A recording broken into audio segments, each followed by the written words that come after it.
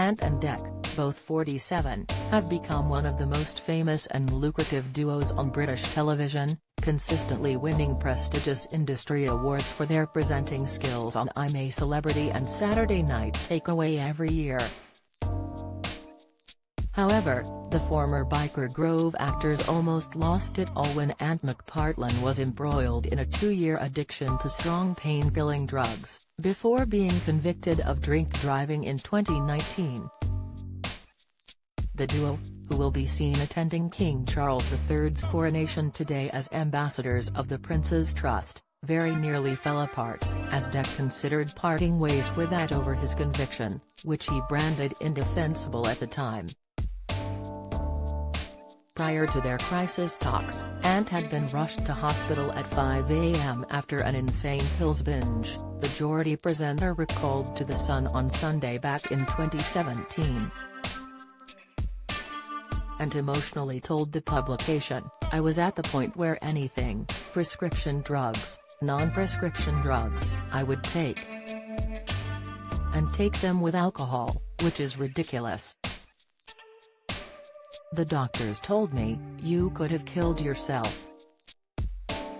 Ant, who is now clean, then went to rehab for 2 months after the incident, in which he had been binging on tramadol, morphine and alcohol, after suffering from intense pain during his recovery from a second knee operation that year.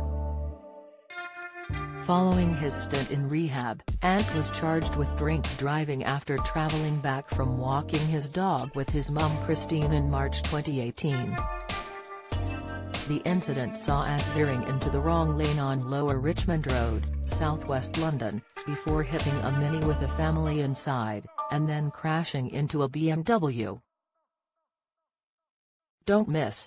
Michael Palin devastated as he announces death of beloved wife Helen. Latest, Sue Cleaver looks 20 years younger after weight loss transformation. Latest, Meg Ryan looks unrecognizable as she supports Hollywood pal. Latest, he was twice over the limit at the time of the crash.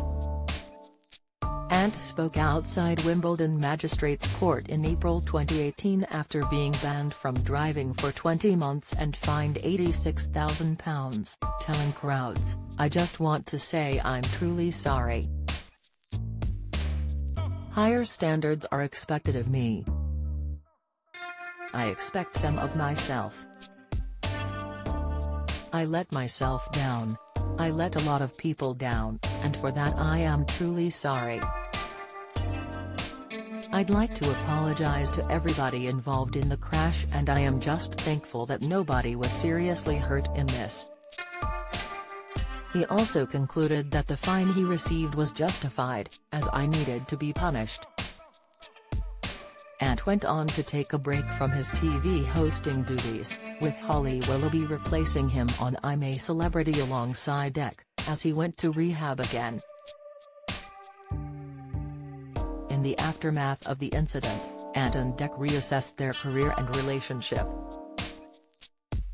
For the first time in many years, all we talked about were deep things like how we felt, and what the future held, and where we were, and all the chaos that has come along, especially for me, Ant told The Guardian in 2019.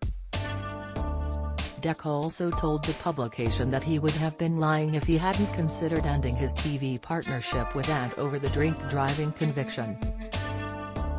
He explained he was angry with his friend and co-star at the time, while also feeling upset for Ant.